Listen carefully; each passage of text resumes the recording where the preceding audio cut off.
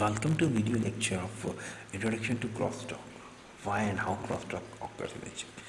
The whole topic has been divided into four different topics. They are introductions, dominant electrical capacitance, noise margin voltage parameters, and lower supply voltage. In these topics, we will discuss different aspects of crosstalk, how to remedify it, what are the different factors which affect crosstalk, and what are the different crosstalks are there. Let me start from introducing this. See, the wires which are linking transistors together are called interconnects, and what they do in there, they offer a capacitive coupling. Because they are very narrow, they drive in up the resistance to the point. That means from when source to sink, their resistance will flow. In many signal paths, the wire RC delay exceed gate delay because of their capacitance effect and the resistance effect. That their delay exceed with the gate delays. So why? The wires are packed very closely together, and their large fraction of their capacitance is to their neighbors. Whatever capacitance they have been there, it is because of their neighbor. It is the A and this is B. Because wires are flowing from A to A or somewhere else, but wire flowing from B to somewhere else, they offer a kind of capacitor. See, then once wire switches, it tends to affect its neighbor. This is through the capacitive coupling, and this is factors known as crosstalk. So what is capacitive coupling? Capacitors are the adjacent capacitance in between of two gates and their interconnects and their to the ground, and the capacitance between these two gates or devices and interconnects to the ground. Crosstalk delay effect. How crosstalk comes to the delaying the circuit propagation. Let me see. If both wire and neighbors are switching, and the direction of switching affects the amount of charge that must be delivered and the delay of the switching. Let me clarify this thing. Wire A is switching and B is constant. Then change in voltage is VDD, and change in effective capacitance of aggressor, that is the A, is this. Then Miller coupling factor is V. So simply, if they are directions the same as A and direction opposite to A, we got this parameter over there.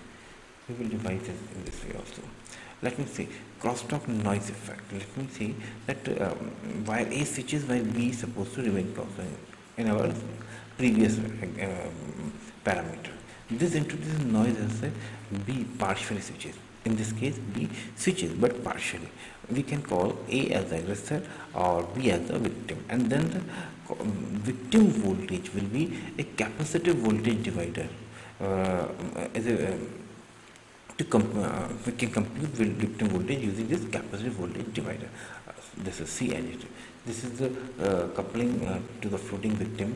So this is aggressor, and this is the adjacent voltage, and this is the voltage because interconnect band in between the ground. These are the capacitive. If the victim is different, it is also switching there.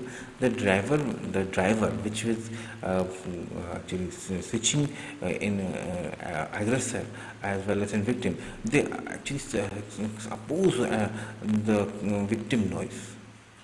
We model the driver as a resistor.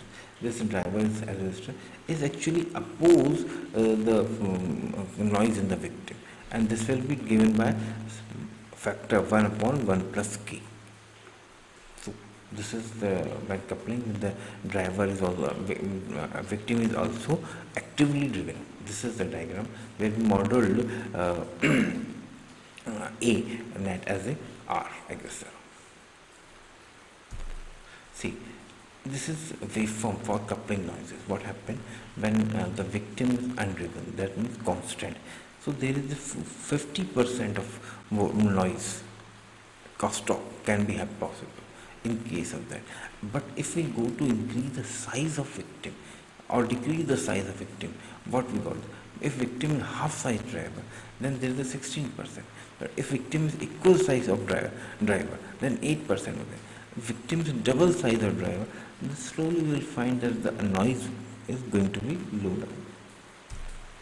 Inductive crosstalks. Inductance, as we know that one wire can inductively couple onto other, so this will call inductive crosstalk. It's actually very important for wide buses which are far away from their current return paths. So two buses are they are very far to each of them, but they are near to their current return path away, and they are from their away from their current. Let me see this. Inductance means that if one portion of chip requires a rapidly increasing amount of current, rapidly increase amount of that charge, for that rapidly increasing amount of current, for that charge must be delivered from nearby decoupling capacitors. They got that increasing amount of current from decoupling capacitors of supply pins. Portion of chip further away are unaware of the charging current. That those things which are those chip portions which are quite away from this part of chip, they are unaware of changing currents until a speed of light. That means a light flight, that is very fast transition has elapsed. If this will be there, then they can only understand there is a kind of inductive crosstalk is going to happen. Either they will not supply current immediately, they won't supply current immediately. We will find out this. Wire length and age is read for which inductance impacts delay. See, this is the wire length and this is the delays. As we go on increasing the wire length, the delay will also increase, but till 100 micrometer inductance is more prominent, but after that RC delay is going to dominate. Similarly, rise time and RC dominate, and for that only RC rise time will be dominant. See, this is the diagram model of the clock line as a 5-stage pi model with a inductance and without inductance. See, this is the response of the each model to an ideal voltage source with 80 ps picosecond rise time. This is the 80 pico rise time they have. Ideally this should be like this. Because of RC delay it will follow this, but because of RLC delay it will go to shoot up here. These things happen if we take into account the resistance inductance into there.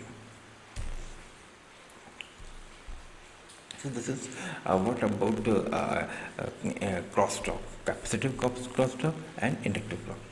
Next we will understand different thing, that is the dominant lateral capacitance. What happen? What is when capacitance will be lateral capacitance will be get dominance? How it affects? The lateral capacitance is formed by two parallel edges of non-overlapping in two dimensions only, conducted in the same plane. When lateral capacitance is a capacitance is a coupling capacitance of two parallel edges of non-overlapping and the two dimensions. For two plate parallel conductor edges with a uniform vertical profile in the capacitor. Vertical profile means there is two dimensions, the same plane. In the capacitor area, the lateral capacitance is given by this formula, where L is the length of the parallel edge of the two conductors, L1 and that means they are in the same plane, and F L1 I is the capacitance per unit age of two parallel edges of the conductors, distance D apart in the presence of a vertical profile I. They are in the vertical profile in the I'm going to show you this is the vertical profile I. This is vertical profile I. So two conductors are there and they have been put different D distance apart. Then they have this is a top view, this is cross section. Then the capacitance they have offered, this is known as lateral capacitance. This is the schematic for top view and side view. The most common effect of interconnect coupling capacitors are considered to be induced by noise and delay. See, we have discussed noise and delay both there. Right now we are going to discuss the crosstalk induced noise. When signal in adjacent wire, you listen carefully, when a signal in adjacent wire transition between logic values and the capacitive coupling between wire follows the charge transfer. Signal adjacent wires transition between logic value in there that aggressor is signal adjacent wires, they have been changing. See, this is changing, so this is kind of this much of voltage, noise voltage will generate over here in the victim net, that is crosstalk induced noise. Depending on the rate of change of the signal and the amount of coupling capacitance, there can be a significant possibility of noise injection between the aggressor and victim wire.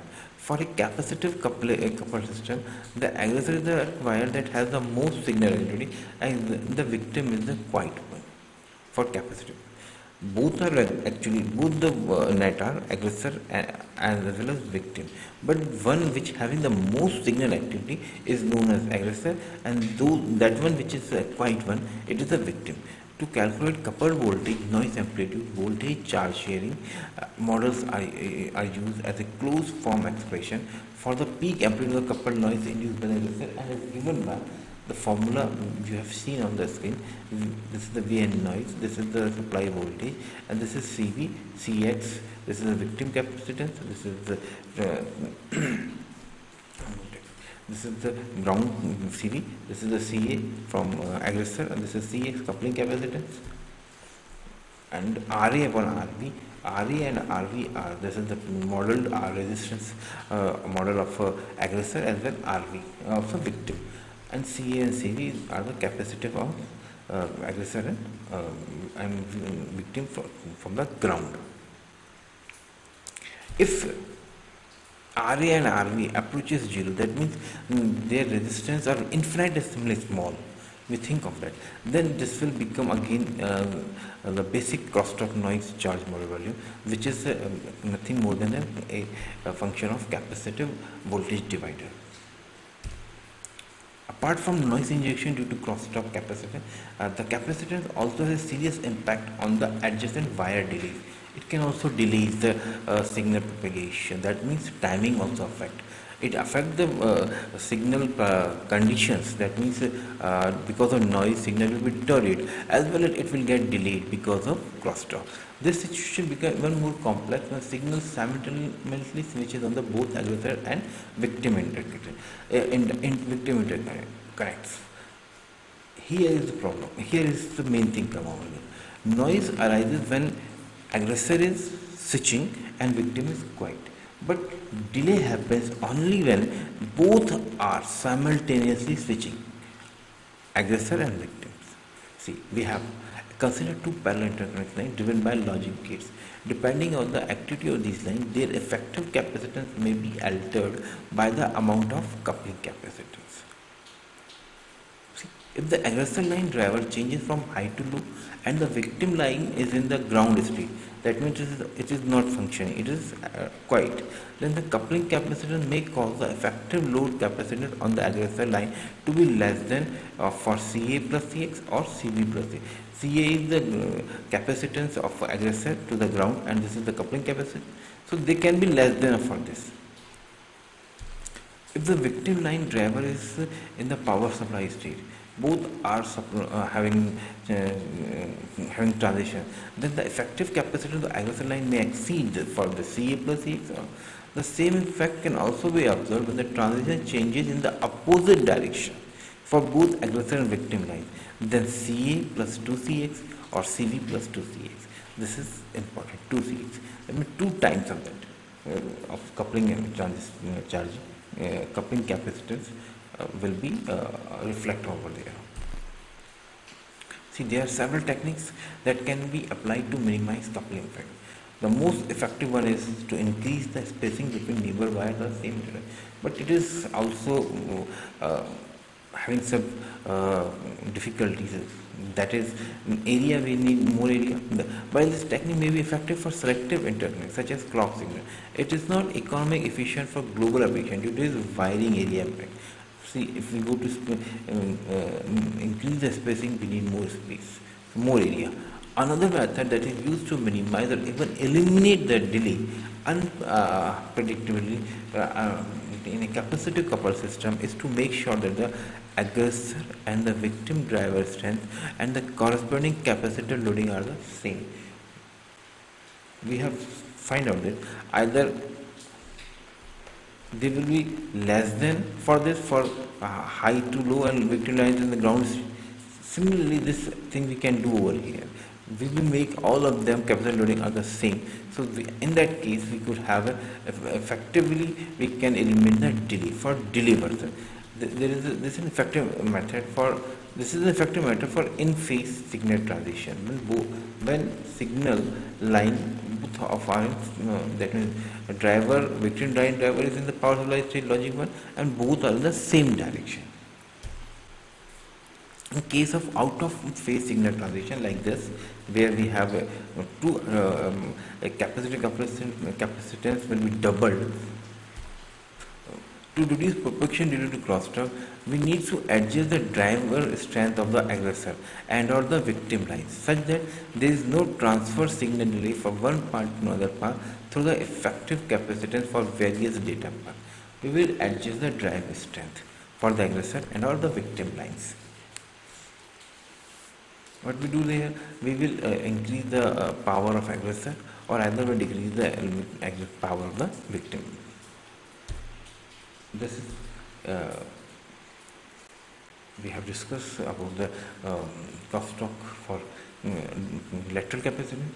Right now we are going to switch to noise margin. What is noise margin and voltage parameters? Noise margin is closely related to the DC voltage characteristic. How this parameter allows you to determine the allowable noise voltage on the input of a gate so that output will not be corrupted. Noise margin or noise margin uses two parameters: the low noise margin NML and the high noise margin NMH. How they will define there? So we will NML, the low noise margin, is defined as the difference in maximum low input voltage recognized by the receiving gate and the maximum low output voltage produced by the driving gate. This is the maximum low input which can be recognized by, and for that minimum voltage given by the output. So this is their difference. NML is VIL minus VOL, maximum low output voltage. The value of NMH is the difference between the minimum high output voltage at the driving gate and the minimum high voltage recognized by the receiving gate. NMH is VOH minus VIH, but there must be a minimum of them. There is the maximum of them and the minimum of them. Minimum high voltage output and minimum high voltage input and maximum low output. The transfer characteristic should switch abruptly. That is, there should be high gain transition region. They should be switched abruptly like this because of the in the high gain transition. For the purpose of calculating noise margin, the transfer characteristic and the definition voltage level for this RPI CMOS inverter for unity gain point slope 1 here they have abruptly changing there because of it should be high gain transition. For beta B and beta P should be greater than 1. That means their amplification factor for should be ratio of their amplification factor should be greater than 1. We have this is the voltage threshold voltage for NMOS, and this is for threshold voltage for PMOS. For that VIL, the input minimum voltage which can be recognized. This is the VIH, minimum output voltage which can be recognized. Then this is VOH. This is VDD. The output slightly degraded when the input is at its worst legal value, and that is called noise feed through or propagated noise. If either NML or NMH for a gate are too small, the gate may be disturbed by noise that occurs on the input. What happens if NML and NMH are very small? We in our manufacturing we make NML and NMH too small. Then the gate will be disturbed by noise that occurs on the input. An unskewed gate has equal noise margin, which maximizes immunity to arbitrary noise sources. The gate which having unskewed, which having the property of NML and NMH have gate too small, having the maximized immunity to the arbitrary noise source. If a gate sees more noise in the high or low input state, the gate can be skewed to improve that noise margin at the expense of the other. That means if VTP transfer threshold of P and threshold of N are same, then NMH and NMR increases as the threshold voltage increases. Quite often, noise margins are compromised to improve speed.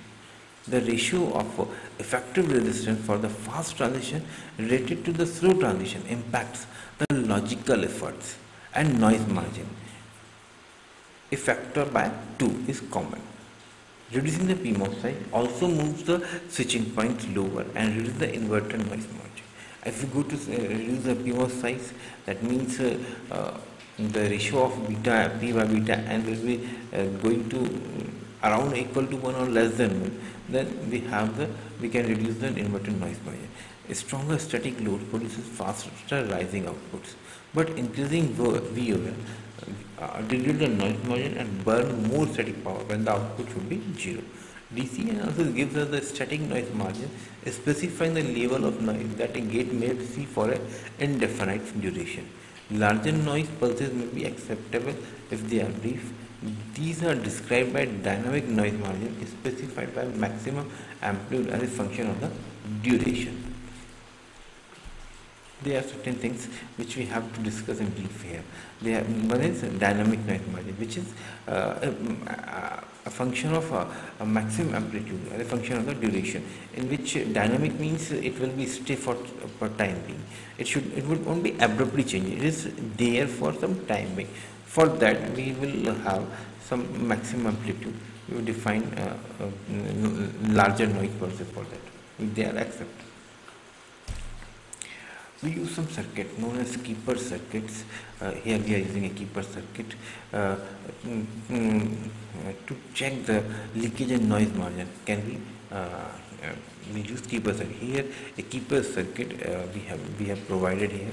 Here is a keeper circuit we have provided, which is a weak keeper for which is known as convention. It is actually a circuit,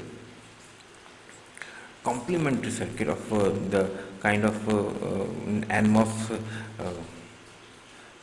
in a transistor, for NMOS transistor here, which with minimum length L, which is same all across with that, but having the weak properties in respect of that. Weak keeper implementation, we are implementing this. We put it in parallel to this. Differential keeper we can use, different circuits are there. And burn-in conditional keeper, they are normal mode keeper, and this is a burn-in keeper mode keeper conditions. Thank you. Then what is the lower supply voltage? How we will take care of this and how it affects. Low power design through voltage scaling. The switching power dissipation in CMOS digital integrated circuit is a strong function of the power supply voltage.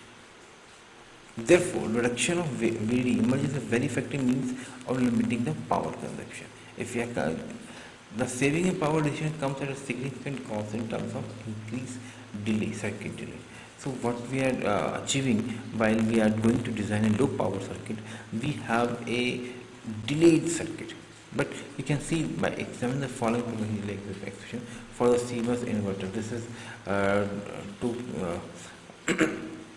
propagation delay.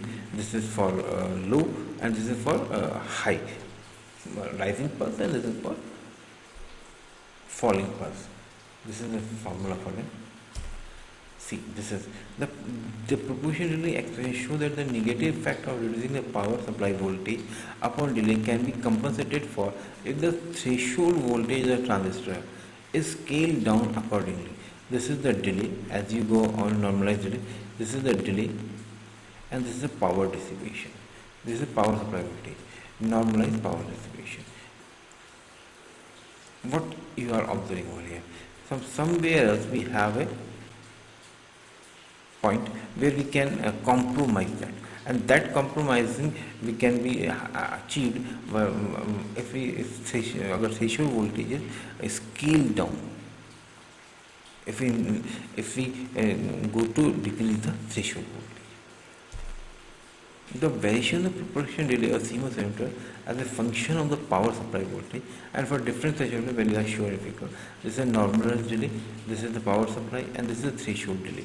As we go on decreasing the threshold, what we observe here, the delay is also going to be decreased. The reduction of threshold voltage from 0.8 to 0.2 volt can improve the delay at VDD 2 volt by a factor of 2.